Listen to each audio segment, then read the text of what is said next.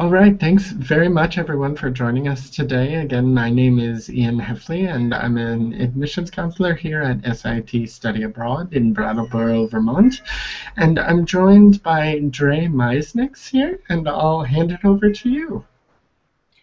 Hi there. My name's Dre Miesnieks, and I'm studying right now at the University of Colorado Boulder. And last spring, I studied abroad with SIT in Samoa. Thanks very much for agreeing to talk with us today. And I'm just going to jump right into the questions that I have for you. Okay? Great. So, first of all, Dre, what is the main reason you chose your SIT study abroad program in Samoa? I chose SIT because I was really excited about experiential learning. I wasn't super excited about sitting in a big classroom, a big lecture. I wanted small focused groups, and I wanted to be out learning by doing, which is one of SIT's main components, which is really what drew me to the program. Excellent. So, experiential learning is what brought you all the way to the South Pacific Islands, then. Definitely. Now, can you name for me a key skill you believe you gained while studying abroad in SIT Samoa? I think just being able to connect with people, all different types of people, even though there may be some real apparent differences. When I first got to Samoa, the first thing I noticed was how I felt really different from everyone who lived there. And by the time, like maybe 2 weeks into it, I was started to realize all the similarities between me and all the Samoans and all the people from the South Pacific, which was a really empowering experience. Thanks very much for that. Now, to go a little deeper, is there one thing that you could name for us that you think you learned with SIT Samoa that you believe you wouldn't have learned anywhere else? Well, I spent my ISP period focusing on traditional Samoan tattooing. And tattooing has always been a passion of mine. I've always been really interested in the art behind it. So to be able to go to Samoa and interview and learn from the masters of this art was a really amazing experience, and I know that I wouldn't have been able to do that anywhere else. All right, and just to go a little further with that, these videos are for some prospective students sometimes as well, so they may not be totally familiar with the ISP or Independent Study Project. Do you want to elaborate a little bit on what your ISP was about for us? Sure. So for most of the program, we had like set times and classes, and then the last 3 weeks are more devoted to your independent study project. And you can choose anything that you want as long as your academic director approves it. So since I've always had a passion for tattooing and it's so integral in the culture in Samoa, I chose to do Samoan tattooing. And so for 3 weeks, I interviewed a few of the master tattooists, and it's a really protected art in Samoa. So it was amazing that I had the opportunity to talk with these people when it's such a sacred, protected art. So I spent 3 weeks really getting to know these people and really getting to know the art and what it means for a Samoan person to get the traditional tattoo. And at the end, everyone has to make a compilation, a paper pretty much, on their project. And mine was a compilation of interviews and sort of the overall themes I gathered. I find it very apropos of what I was listening to on Vermont Public Radio on the way into the office today. They did a little expose on South Pacific tattooing art. Oh, wow, that's amazing. Yeah, I don't know. I didn't recognize any of the names, but I wonder if anyone had ever been on an SIT Samoa program. I wonder, yeah, I'll have to look into that. Yeah, it's called VPR here in the Green Mountain State, if you want to look Okay. into it a little more. Okay, great. Now, just to change gears a little bit here, can you name a favorite aspect of your SIT program for us? Sure. I think my favorite aspect of the ISP program, or the SIT program, sorry, was I think it was the first time I've really gone out on my own. I've done some travel before, but it was more with my family. And I think it really showed me that I was ready for it and that every day, like crazy things happened and I learned so much from them and from all these experiences. And I think just waking up every morning and not 100% knowing what's going to happen and sort of expecting the unexpected was really awesome and a really, really good practice for me. You sound like a perfect candidate for a Peace Corps volunteer with that kind of outlook on life. Yeah. It's actually really funny you mentioned that. I was just talking about Peace Corps yesterday with a friend.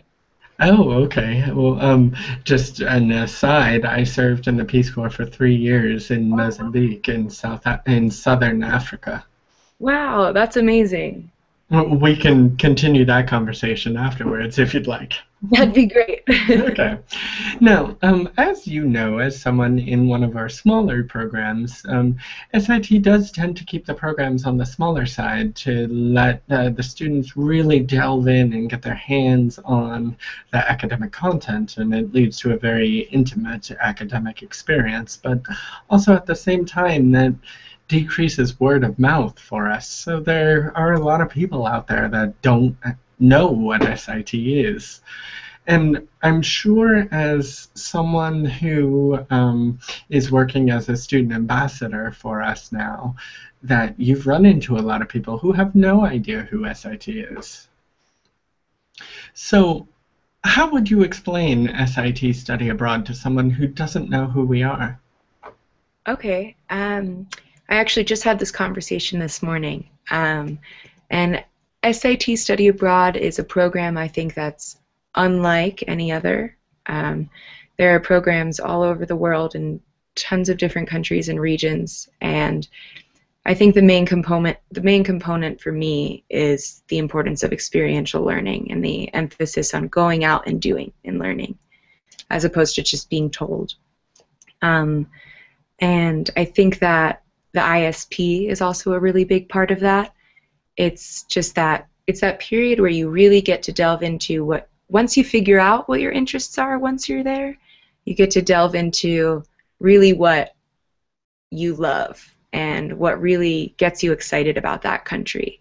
And you have 3 weeks to you definitely have a goal and you've got to meet a lot of requirements. So there's a lot to do, but that 3 weeks is really your time to interact with the country how you want to and interact with the people how you want to in a responsible global citizen manner. Thanks for answering that so succinctly there. Oh, I hope that was okay.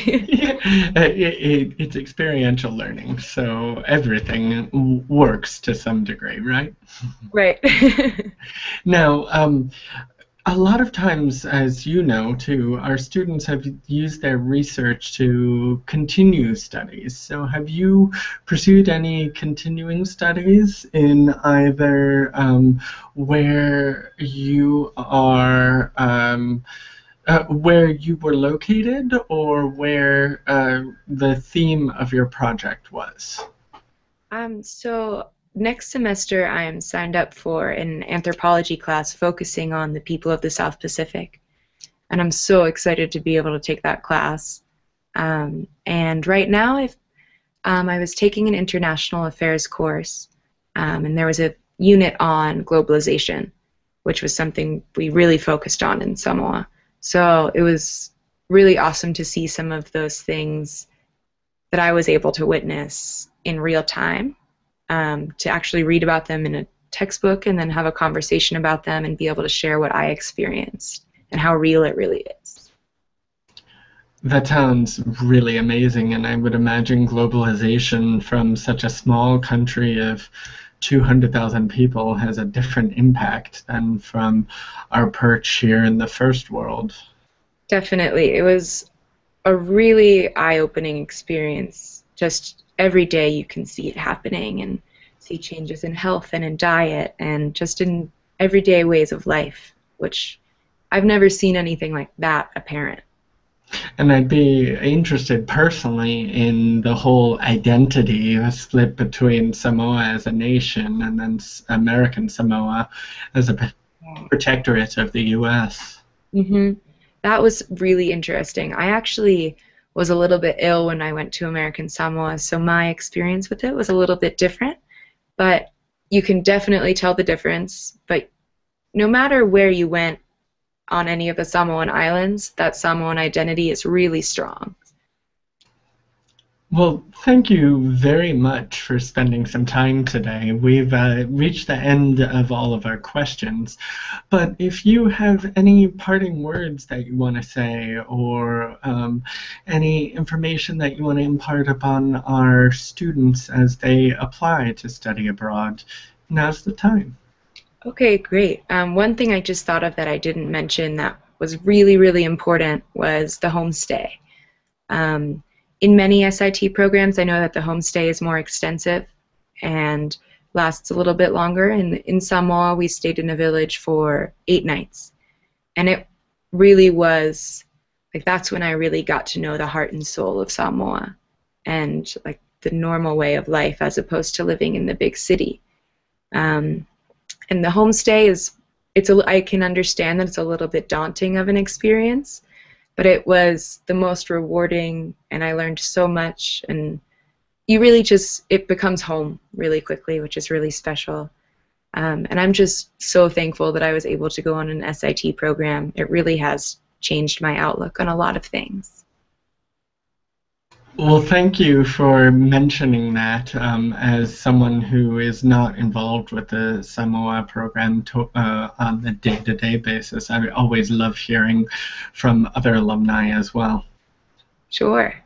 And again, I just really want to thank you for taking the time today. And I look forward to hearing about your adventures. And I'd love to hear how that South Pacific anthropology class turns out for you. Absolutely. I'm really looking forward to it. All right. You have a good rest of your day. You too. Thank you so much. Bye.